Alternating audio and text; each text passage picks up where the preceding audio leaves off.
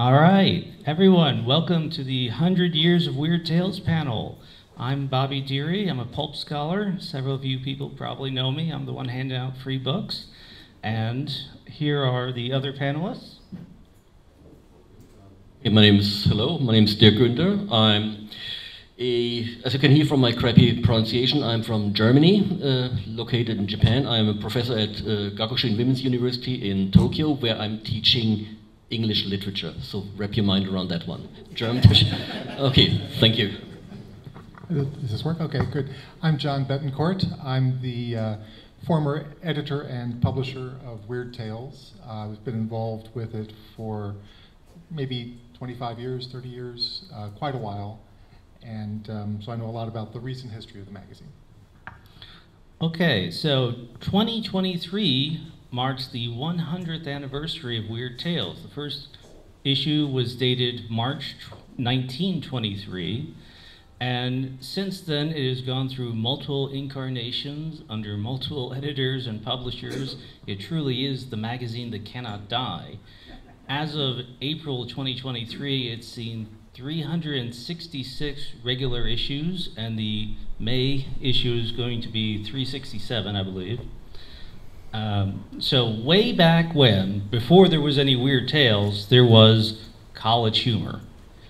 And this is the February 1923 issue of College Humor. And the guys that put this together were J.C. Henneberger and J.M. Lansinger. And College Humor had a winning formula, which was they got extremely cheap jokes from all these little college magazines, and then they published them very cheaply as a pulp magazine, and it sold like hotcakes. They made a lot of money, and they got real excited. So they started another pulp, and that was called Detective Tales. And the editor for that was Edwin Baird. And that went very well as well. So J.C. Henneberger was a big fan of Edgar Allan Poe, and there was not at the time a dedicated fantasy pulp magazine. There was a couple of magazines that published fantasy fiction. There was The Black Cat, which started around 1912, and there was The Golden Argosy, or Argosy, which would publish some fantasy like Edgar Rice Burroughs, but there wasn't a dedicated horror fantasy off-trail magazine. So he made one, and that was Weird Tales. This is the Girasol Collectibles replica of the first issue. And Weird Tales under Edwin Baird had a very tumultuous first year. Okay, it went through a lot of different changes in size and format. The content wasn't particularly good. They had trouble getting advertisers, and very quickly they ran into some real funding issues. He was down about $60,000, as I recall. And That's not adjusted for inflation. Not adjusted for inflation. Yeah, these were 1923 dollars. They were leaking money, and most of it they owed to the printer, because the printer would forward them credit for it, and then they'd print the magazine, send it to the distributor, and the distributor would hold all the money that would come in for 3 months before they sent any of the profit back, because when the distributor sent out the magazines, the newsstand, if they couldn't sell them, they'd strip off the covers and mail them back, and they'd get the cover price back. So Weird Tales was in great financial trouble almost from the start. They had real identity issues, but they also had some things going for them. Very early on, they attracted the notice of H.P. Lovecraft. And Edwin Baird wasn't a huge Lovecraft fan, but Henneberger was a big fan of what Lovecraft was sending in, what Lovecraft was saying about what weird fiction was and what weird fiction could be. And Henneberger was also a big fan of Harry Houdini, the stage musician. And Houdini had an interest in the magazine because he saw it as another way to market himself. So they had a collaboration that started there in 1923 with Houdini had a question and answer column in the magazine in addition to the regular letters column. He had 3 stories that were ghost written by other authors that appeared in the magazine. This is a 1923 book called Eliot's Last Legacy. It's a book of card tricks that Houdini ghost wrote. And inside there's a very rare ad for Weird Tales. But it's Weird Tales not as we know it today, it's Weird Tales as Houdini wanted to make it. He wanted this to be about true stories of seances and busting them up and escapes and, you know, his type of stories. But the finances caught up with them. They could not go on as they were, so they reorganized from what was Rural Publishing Company. So College Humor, Detective Tales, which by this point had been called Real Detective Tales, split off. Weird Tales became its own entity under what was then called the Popular Fiction Publishing, Inc. And at that point, Edwin Baird, they decided his editorship was not enough. They didn't want it. They had two first readers in Indianapolis and Chicago, and they were called Otis Albert Klein, who later became an agent for Robert E. Howard, and Farnsworth Wright, who had initially been a writer for the magazine. And Wright won the editorship. Klein helped out with what would be the last issue. You see how this is so different from what we think of Weird Tales today? This is the broadsheet size. This was the last issue before Baird officially became editor. And this is a massive 3-month quarterly that's got Lovecraft's ghost-ridden story for Harry Houdini and marks the end of Houdini's involvement with the magazine and just the start of a new era. And there's a wonderful little essay in here, Why Weird Tales, that Otis Albert Klein wrote, because he had ghost edited this issue. And Klein goes on to what Weird Tales was, why it worked, why it didn't work, and I always love his last statement. So Weird Tales, from its inception and will in the future, endeavor to find and publish those stories that will make their writers immortal. It will play its humble but necessary part in perpetuating those personalities that are worthy to be crowned as immortals. And that's sort of true, because what we remember about that first year of Weird Tales isn't so much the people that appeared in the paper. Most of the writers in those first dozen issues or so, you don't read today. You never hear their names. You're never going to go back and say, oh, that was a classic, except for maybe a piece by Lovecraft or something. But Weird Tales, in its mission to publish what other people would not publish, had a niche. It had a market, and they proved it. So for Weird Tales, under editor Farnsworth Wright, I'm going to hand you off to Dierk. Okay, yeah, I mean, you just said the niche thing. Yeah, when we talk about Weird Tales, I mean, we need to make it very clear that by the time Weird Tales was out, there were actually no genres like fantasy, science fiction. People were talking about these Weird Tales, so, and Weird Tales pretty much covered everything. And that probably was one of the reasons it drew so many people to itself. Then again, you just mentioned that about the writers that are forgotten. Let's perhaps quote what S.T. Joshi said in his biography about H.P. Lovecraft, where he referred to Weird Tales as the majority of what was published in Weird Tales was pretty much rubbish. And let's be honest, one doesn't have to be an elitist, but there is indeed a lot of stuff where you wonder how could people really enjoy that. Let's, for example, talk about Seabury Quinn, who was one of the sales of the most selling authors. What was it? Ghosts being killed by being with a vacuum cleaner, stuff like that. I mean, okay, why not? But when we talk about the 30s, I mean, the golden age of Weird Tales was definitely when we had the three guys, Robert E. Howard, H.P. Lovecraft, and Clark Ashton Smith. And you're going to get treated to something really awesome this afternoon from 1:30 on. We have this panel about the Three Musketeers, so I leave it to these guys to talk more about them. But again, if we look at Weird Tales in this time, again, it comes pretty much down to who is nowadays being remembered. It's pretty much H.P. Lovecraft and Robert E. Howard, because they were coming up with something totally new. And in case of Howard, people enjoy it even nowadays. And let's talk about, I mean, when we compare them as writers, H.P. Lovecraft and Robert E. Howard. Okay, Lovecraft fans, you can kick me, but I would say Howard beat Lovecraft by lengths. So it's actually not strange to say that Howard is and was the better writer. Anyway,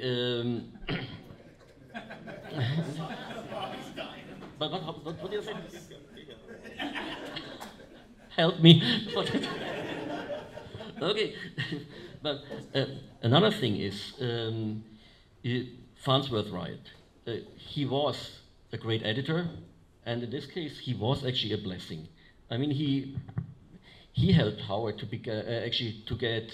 make his break, and at the same time, he also was the reason that probably a lot of authors were fed up with him for not paying them, for rejecting stories. Probably just to tell these authors, okay, I know that I'm your main income and I can take your stuff, but I'm also in a position to take it away. And then the fact that Weird Tales was always in financial troubles, especially I think after Howard's and Lovecraft's death, Weird Tales pretty much became often a dumpster for minor material, because many authors try to sell their stuff to better ones. You were just disagreeing a little bit, yes? Okay, so it has to be remembered that Farnsworth Wright was editor of Weird Tales during the whole of the Great Depression. And during the Great Depression, the bank that Weird Tales used went under. And it did not come back. So they lost all of their savings again. And that was a major financial difficulty that the magazine had to struggle through, and that's when they begin delaying payments. Weird Tales had already been fairly on the cusp as far as other pulps, because they weren't a really big pulp. A really big pulp, the money did not come from buying the issues on the stands, it came from the advertising. If you had enough advertising, you could sell it for less than it cost to print it and still make money and still attract big names. But they could only get little rinky-dink advertisers like the Rosicrucians or, you know, books for the Anthropologist Library. It was really, the small ads in the back of the old issues of Weird Tales are a bit of a interesting thing to go through. But when we hear about Robert E. Howard's desperate letter to Farnsworth Wright in 1936, you know, you owe me all this money, I've got bills to pay, my mother's dying. This happened because the pocketbook was tight, and that wasn't just Farnsworth Wright playing favorites, because he wasn't in charge of the purse strings. The one in charge of the purse strings was a guy named William Sprenger, who was the treasurer of the magazine until it changed hands in 1939. So let's talk about that transition from Farnsworth Wright to the next editor, Dorothy McElraith. Now, I did want to add one thing to that, which was Weird Tales was also hampered by not being part of a larger publisher's chain of magazines, and they would sell ads across all the magazines, not just to one particular magazine. Like you wouldn't go in and buy one ad in Weird Tales, you would be buying an ad that appeared in 50 different magazines that month, and it would appear in every single one, giving you a reach in the millions instead of the 80,000 that Weird Tales would reach. Okay, so in 1939, Weird Tales was sold, and the offices were moved from, it was originally in Indianapolis, and then they moved to Chicago, and it was in Chicago all through the 1930s. Then in 1939 it was sold, and it moved to New York, where the new publisher was the same guy that published short stories pulp. Dorothy McElraith was the editor of Short Stories, which was a general interest popular fiction magazine. And it was a fairly successful one too. But Wright made the move from Chicago to New York with his wife and son, but he was in the advanced stages of Parkinson's disease. He had first been diagnosed with the disease in about 1921. They believe it might have come from a head injury when he was serving over in France in World War I. But, it's always a little speculative about that. But by 1939, he couldn't walk unassisted. It was getting really bad. And so he was fired. And there's always been some discussion about, oh, was he fired or did he retire? His letters from 1939 and early 1940 say he was fired, which is pretty rough treatment, but there you go. And it might have been the Parkinsons that attributed to some of his caginess when it came to what stories he would not accept. Because he very famously, he'd reject stories by H.P. Lovecraft and Clark Ashton Smith and Robert E. Howard sometimes. And some people think, he just didn't dare to publish these stories because, he was very iffy about it all. But in 1939, he was fired. He briefly considered creating a rival magazine. But in 1940, he went in for an operation, and he came out, he was resting at home, and he died. So that was the end of Farnsworth Wright. And what he left to Dorothy McGilwraith was a very different field. When Weird Tales started out in 1923, it had no real competitors. Argosy would run the occasional fantasy piece or off-trail story, but there was no dedicated fantasy magazine. There were occasional attempts to mimic Weird Tales. Strange Tales of Mystery and Terror was the most famous version that ran for 7 issues. And Ghost Stories was a confessional-style magazine which lasted for many issues but is largely forgotten today. Tales of Mystery And Imagination. Yeah, Tales of Mystery and Imagination was very close to what Houdini wanted the magazine to be, but it was about another magician, Thurston. Although it also published a story by Lovecraft, Cool Air. So there were some little rivals of Weird Tales going around, but in 1939, there was an explosion. There's like 9 pulp magazines came out dedicated to fantasy, sci-fi, weird stuff. And that's when you've got Mary Nadinger at Famous Fantastic Mysteries doing all the reprints. And you've got Unusual Stories started to publish, and they were publishing 2 cents a word when Weird Tales could only afford 1 cent per word. So Dorothy McGilwraith came into the market at a time when she was under a lot more competition, and a couple of her major authors, namely Lovecraft and Robert E. Howard, had died. Clark Ashton Smith had largely stopped writing, although she got a couple of stories from him. And she published 80 issues in the 14 years, 1940 to 1954.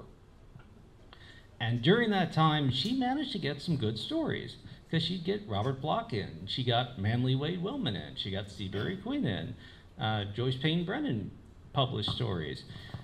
So, it's not that there aren't good stories during that run of Weird Tales, but fans were already looking back at the Farnsworth Wright era as the golden age. And they kind of knew that the magazine was slipping a little in its standards because it was changing for the market. And you can also see that August Derleth was starting to push the Cthulhu mythos more, because in 1939 he and Donald Wandering had started Arkham House, and Arkham House had found that there was a market for collections and anthologies of Weird Tales writers, at least some of them. Now, just to interrupt by one thing you mentioned is Dorothy McElrife. As far as I understand it, while she was the editor, she did not have even as much competence or permission to deal with the authors as Farnsworth Wright. I think Hoffman Price mentioned it in his Days of the Dead, where he said that she was pretty much just a hired hand, and she had no rights to decide. She was pretty much told what she had to do. And I think in Farnsworth Wright's case, he had much more freedom actually to work independently. That might actually be one of the reasons why his period is much more creative or appealing. Yeah, Wright had a tendency of trying to follow trends. You can see in his magazines, he's not just doing the Edgar Allan Poe style stories, the ghost stories, the Lovecraft stuff. He's trying to focus on whatever people would buy. If it's weird crime, he'll publish weird crime. If it's science fiction, he'll publish Edmund Hamilton's space opera, and he would try different things. In 1927, Weird Tales published its first anthology, and it was terrible. This is an original from 1927, Popular Fiction Books, and it has 4 stories from the magazine's first year under Edwin Baird, one of them by Wright, and they're just the worst stories you could possibly pick to stuff an anthology. But the idea of an anthology had legs. People knew there were good stories in Weird Tales buried among all the dross. And the British publisher Selwyn & Blount in 1928, I think, started the Not at Night series, which was largely drawn from Weird Tales. There were a couple of stories from British pulps in there, but the one time they tried to do an all-British version of Not at Night, it was terrible. It flopped. Nobody remembers it. And so there was reprint potential. There were good stories in there buried among all of the really stereotypical zombies and spooks and specters and werewolf tales. But Wright would also try other things. Wright tried to create other magazines. He tried to do Oriental Stories, which ran for a good number of issues. 10 issues under Oriental Stories and another 5 issues under the title The Magic Carpet Magazine. He tried to get something called Strange Stories going. Robert E. Howard actually sold him a story for Strange Stories. And then there was a dispute with McFadden over the rights because McFadden had already published a magazine called True Strange Stories. So you can imagine these guys wrangling over the name rights, and eventually the magazine never got published. The story was eventually published in Weird Tales. Wright tried other things. The Wright Shakespeare Library, of which this is the only issue that they ever printed, with illustrations by Virgil Finlay. Very nice. Yeah, Wright was a huge Shakespeare buff. He's like, this is cheap printing, maybe it'll sell. It did not sell. In 1933, he started getting the radio rights from the authors as well as the first serial rights, because he was going to do the Weird Tales radio show. And there were radio shows that did adaptations of Weird Tales in the 30s. But again, it didn't really hit the popularity it needed to be profitable. And as he was saying, Dorothy, sorry, go ahead. Are there any recordings of those radio shows? Yes, there are. There are? Not the ones from Weird Tales, because they never existed, but the others were all available. You can probably find them on archive.org. Okay, thank you. Yeah, and I had a question about the lady that was running things that you said she wasn't in charge. So who was in charge then?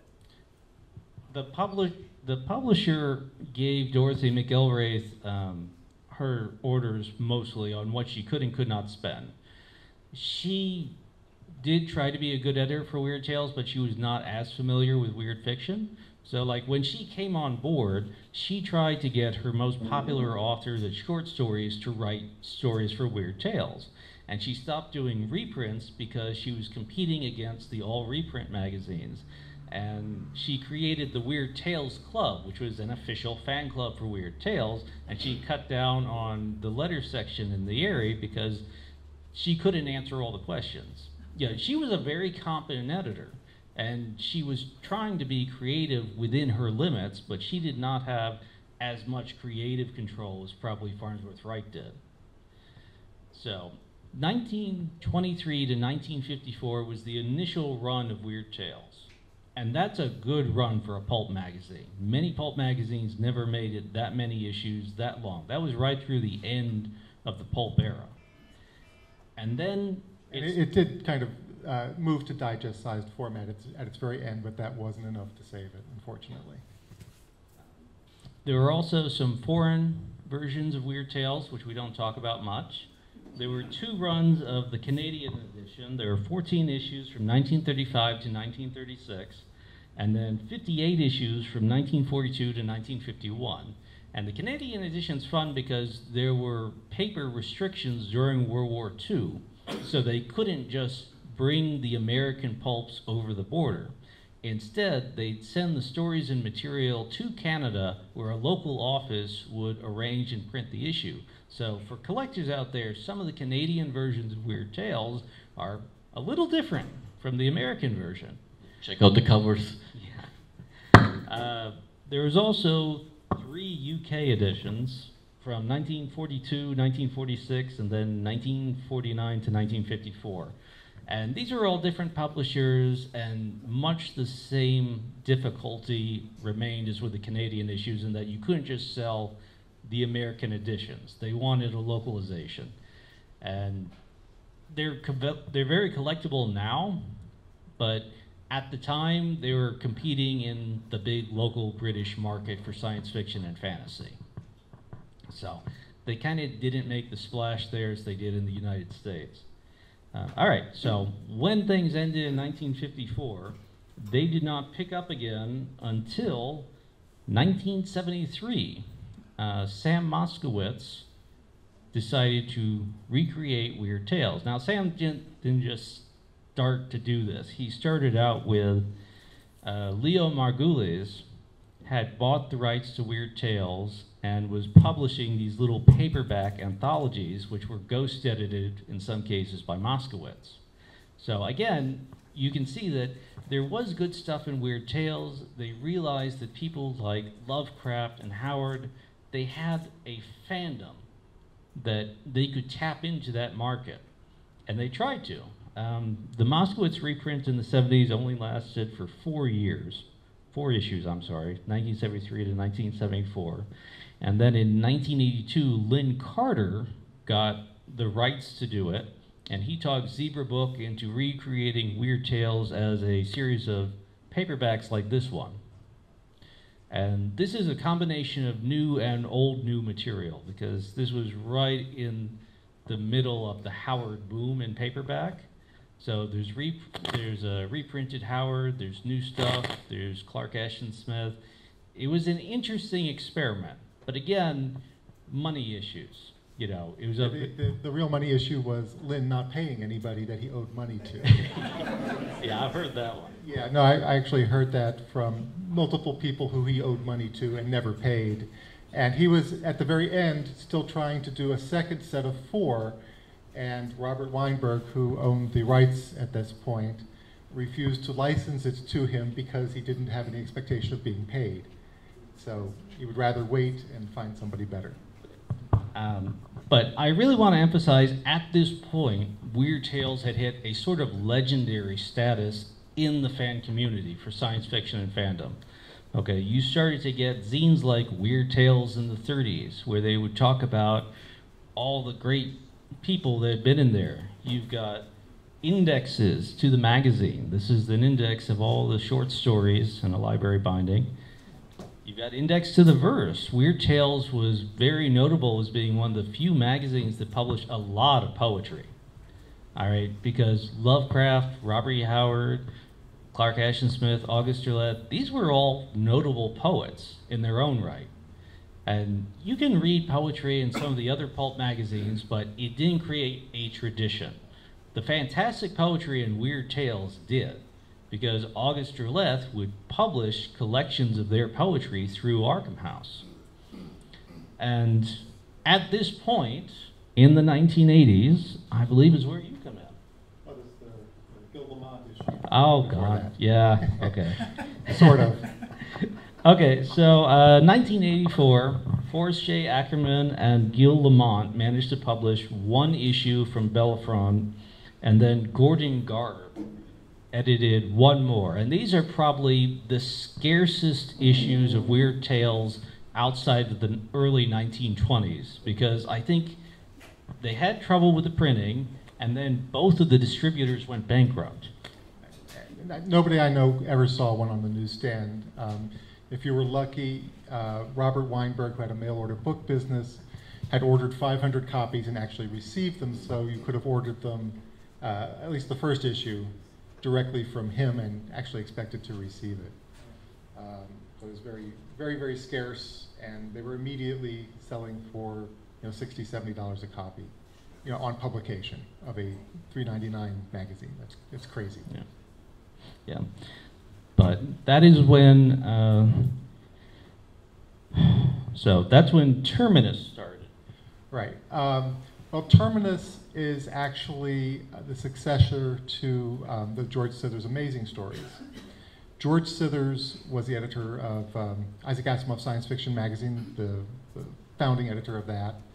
And when he was abruptly fired from that for interfering in the contracts process because they were trying to impose a horrible contract on the authors, and he alerted the Science Fiction Writers of America because he had suicidal tendencies when it came to editing. He was immediately fired and was snapped up by Gary Gygax and the Dungeons and Dragons people, who always wanted to revive Fantastic Stories, which they actually never managed to do, but they had bought Amazing Stories, which was merged with Fantastic under the name Amazing. And he continued that for a number of years until he again committed editorial suicide by prompting an editorial in Locus magazine complaining about how great the magazine was, but that it had no promotion and hence no circulation, because the circulation was about 10,000, as opposed to Isaac Asimov's, which was over 100,000. Even though he was publishing the same authors, nice format, better cover art, had newsstand distribution, but no promotion. So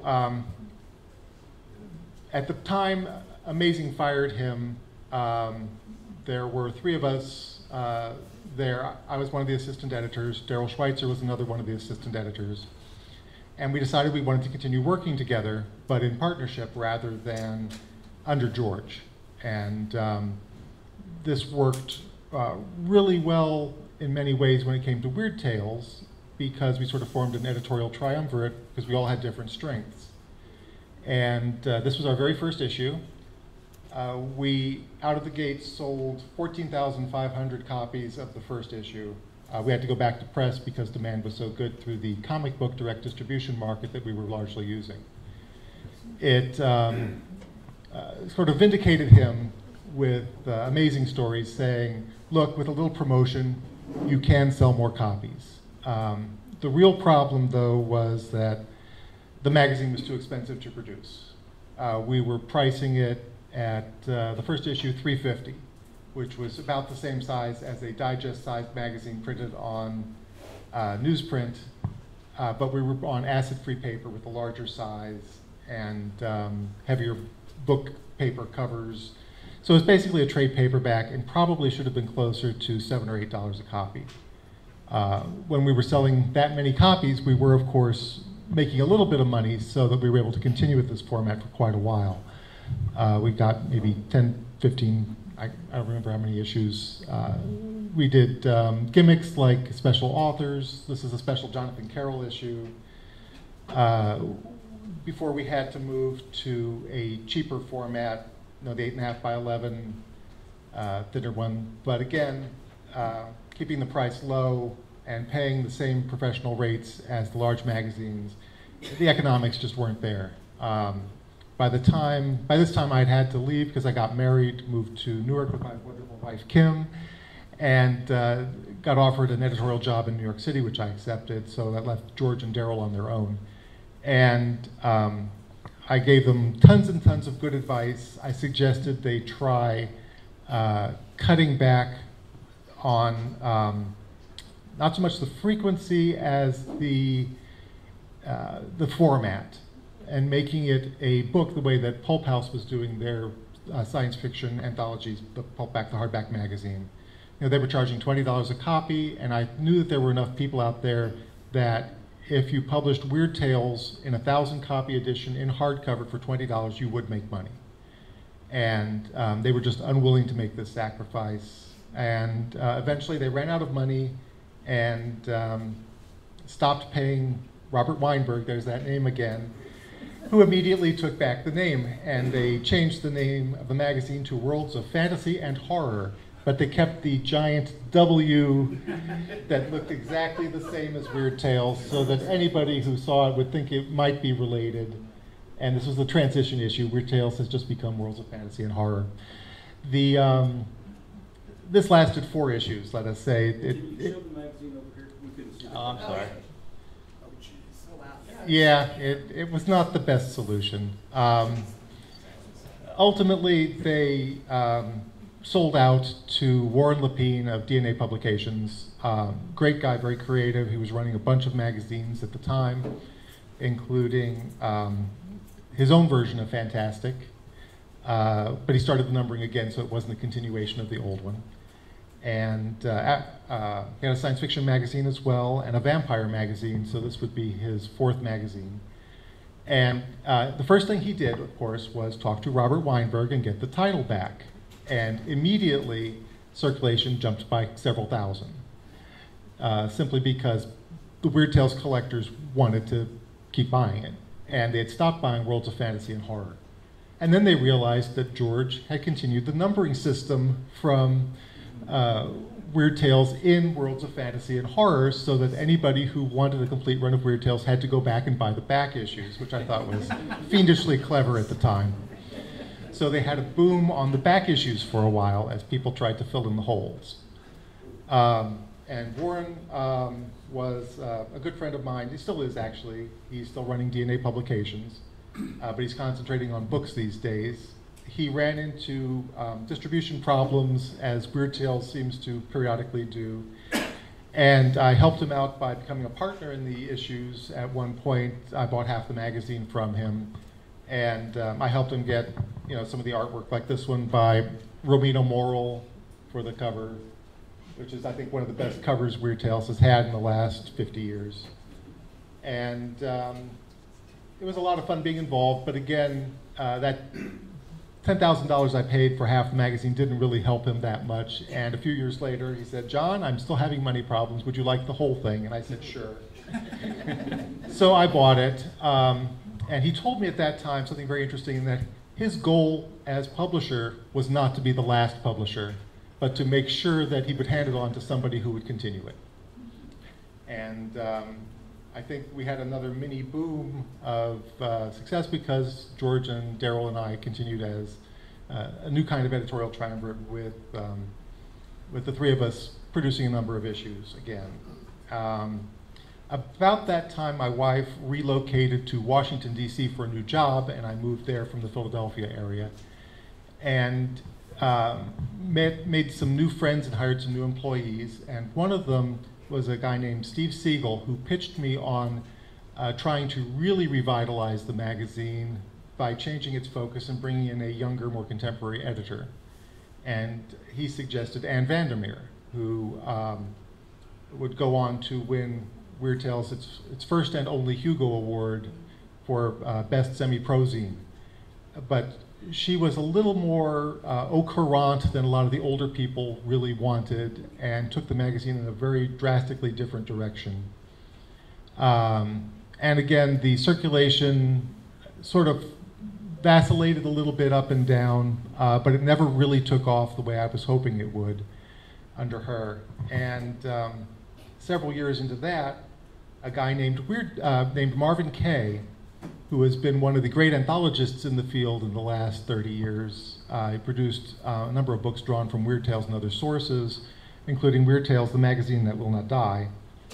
Of course, because it's true. And anyway, he told me that he had always wanted to be the editor of Weird Tales, but had never been able to work it out. And eventually he came to me with a guy named John Harlacher, who was a film guy from the West Coast, and they pitched me on selling the magazine to them. And they wanted to try and use it as a springboard to get a Weird Tales TV show. And so I actually sold it to them. And again, following Warren Lepine's advice, I was not the last publisher. Now John Harlacher can be the next publisher, and we'll see if he gets to pass it on to somebody. But he has been quietly on the West Coast trying to pitch a number of projects based on Weird Tales.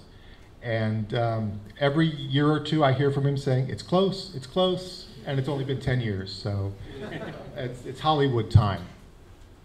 But anyway, in the meantime, they do keep producing an issue now and then just to keep the trademark alive, because that's their main interest.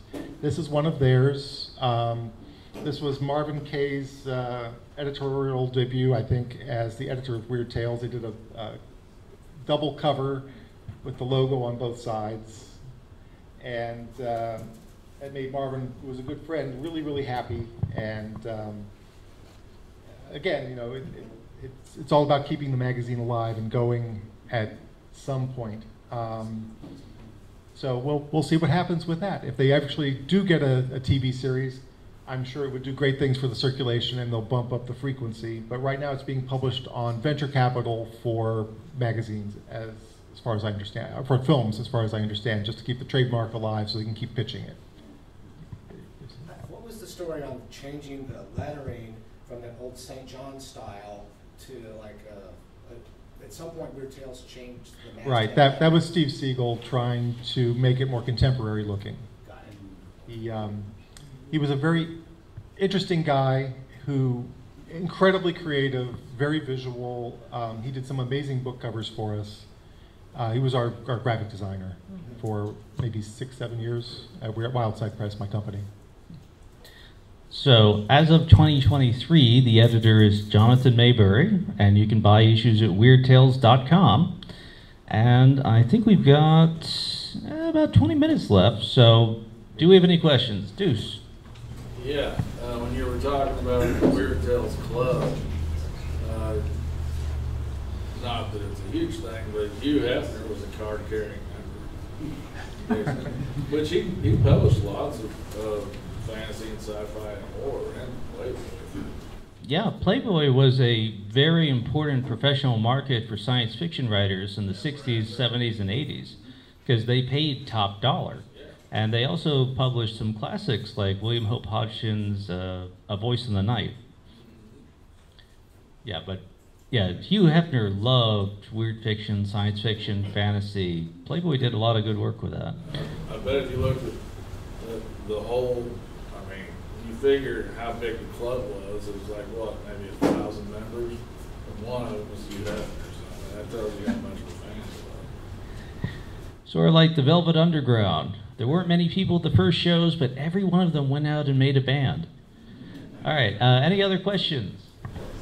You talked about trails being off, or stories being off trail. What was that? Off trail was a term that was occasionally used during the 20s and 30s for stories that did not fit into any other.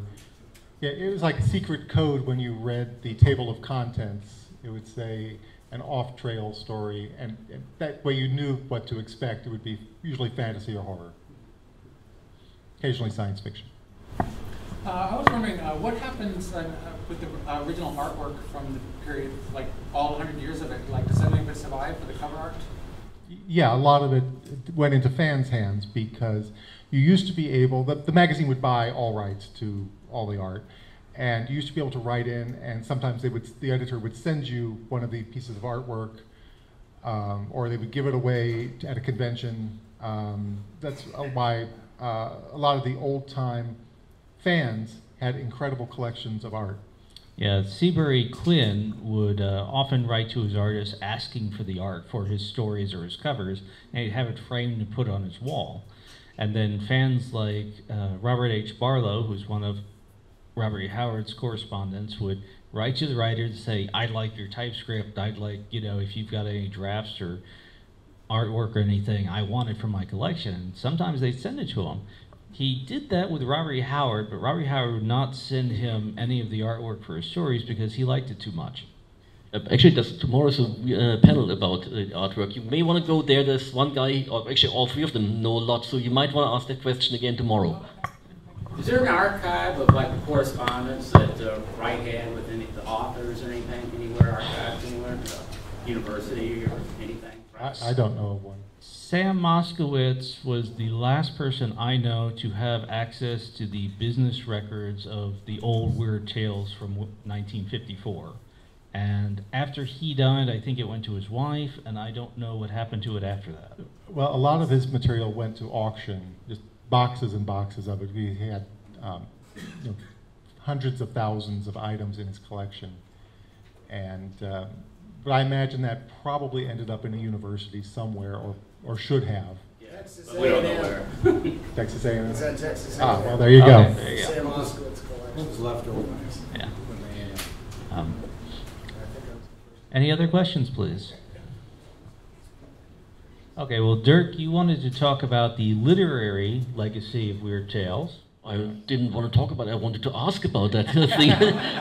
Well, I will say that Marvin Kaye and I edited the Best of Weird Tales 1923, and we had a horrible time finding enough good material to fill a very slender book. We had to make some sacrifices to get one story from each issue, but we did, and you can buy it on Amazon if you want, Best of Weird Tales 1923. And Daryl Schweitzer and I are actually working on a 1924 volume now, and at this pace we'll have the Best of 25 probably in about 2040. Schweitzer is also working on a really nice edition for Centipede Press, last I heard, wasn't he? I'm not quite sure. Okay, I don't talk to him that often anymore. okay. Yeah, but okay, come back to the influence of Weird Tales. Another question. You referenced Houdini and Thurston Yes. earlier. What is their association with the magazine? Or? At some point, Houdini claimed to have had part ownership of Weird Tales, but as far as we can tell, that wasn't true. What happened is that Henneberger was in Chicago when Houdini was in Chicago in 1923, and they worked out a deal that Weird Tales would start promoting Houdini and that Houdini would start providing material for Weird Tales. Basically, Houdini would talk about several stories and give a synopsis, and then Henneberger would assign it to one of the writers to write a story based on that, and then we think Houdini's secretary ghost wrote the letters that are in some of those 1923 issues, the Houdini answering magic questions. But the most famous ghostwriter for Houdini was H.P. Lovecraft with Imprisoned with the Pharaohs, which was a very big deal for Lovecraft at the time because it was $100 in 1923 money. And it's always a funny story because Lovecraft had finished the manuscript. He had typed it all up, and then he was leaving Providence, Rhode Island to go down to New York. He was eloping to get married, and he left the typescript in the train station, and it got lost. So they get married, and they're going on their honeymoon to Philadelphia, and he has to rent a stenographer's typewriter so that she can read his manuscript and he can type it back out. And that's how they spent their honeymoon night. Lovecraft. This is Lovecraft. Houdini, of course, did not long survive. He died the next year after performance. He had been very ill. But yeah, it was a very brief association, but a memorable one. So, anybody else, or? Okay. Yeah, okay, coming back to the influence of Weird Tales. I mean, I'm honestly quite sure about the literary influence, how strong that really is. But for example, popular culture, I mean, you mentioned, for example, the TV thing and Hollywood thing. So how would you assess? I personally don't think they're going to get very far with the TV thing. They were trying to do an anthology series, and really, I think the day of anthology series like Twilight Zone are over.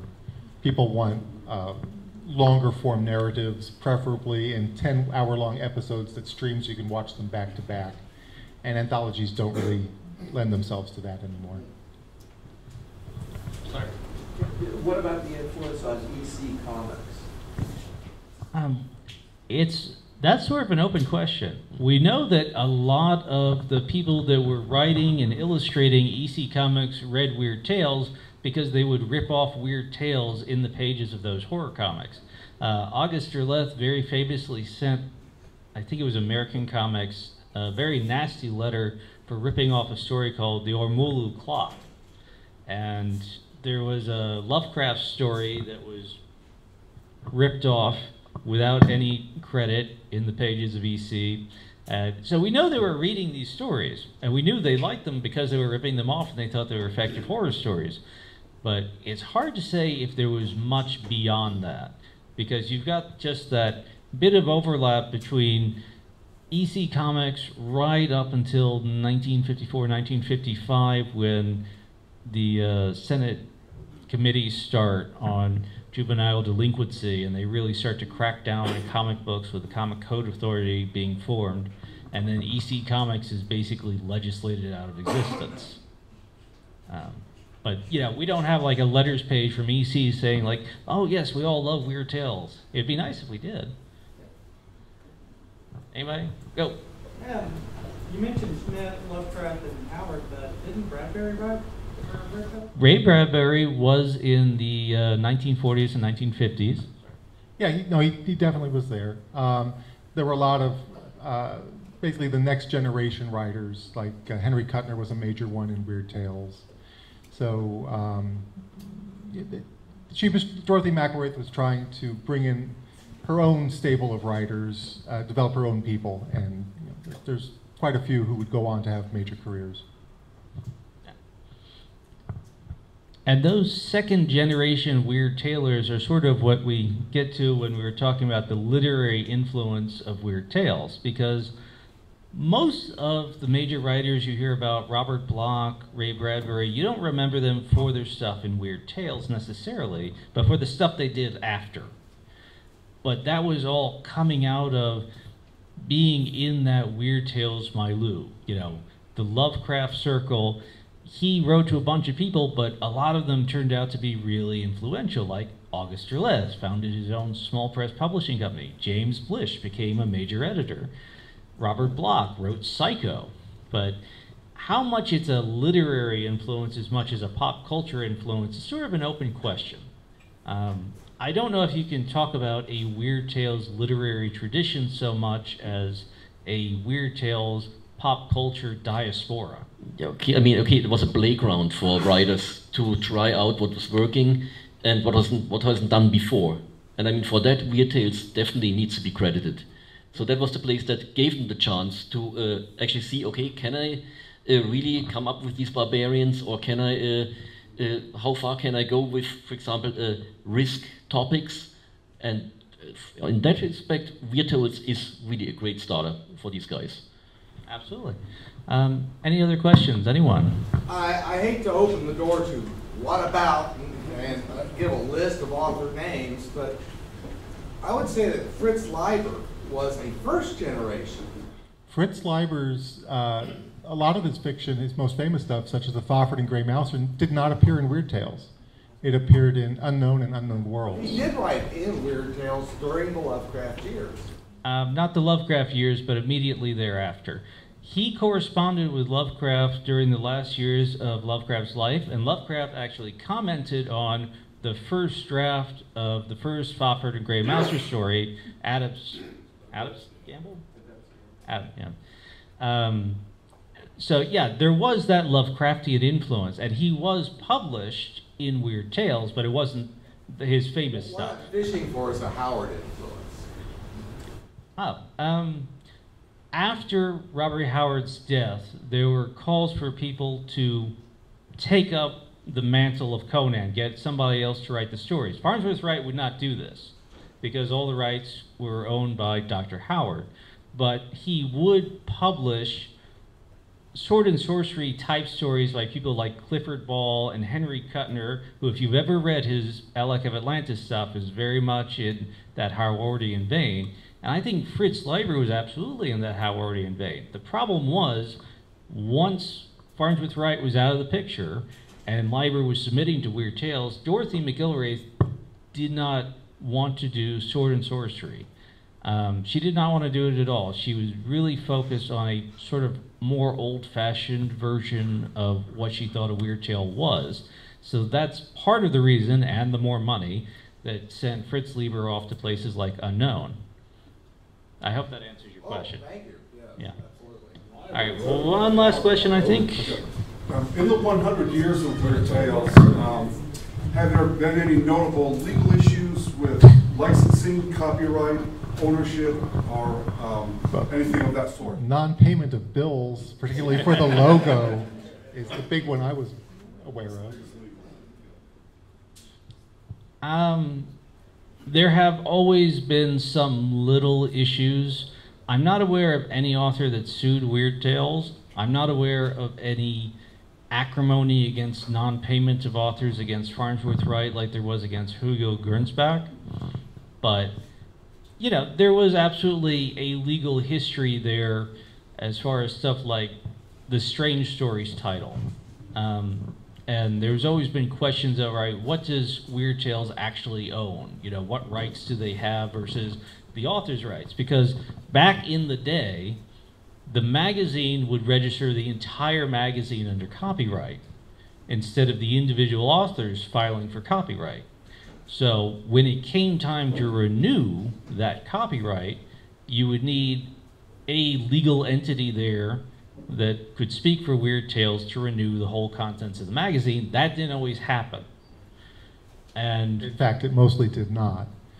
I'd say that 95% of the classic issues of Weird Tales, the first 54 through 54, were not renewed. There's a few scattered issues in a couple years, but most of them were not renewed. It was up to the authors after 28 years of publication to go in and renew their work.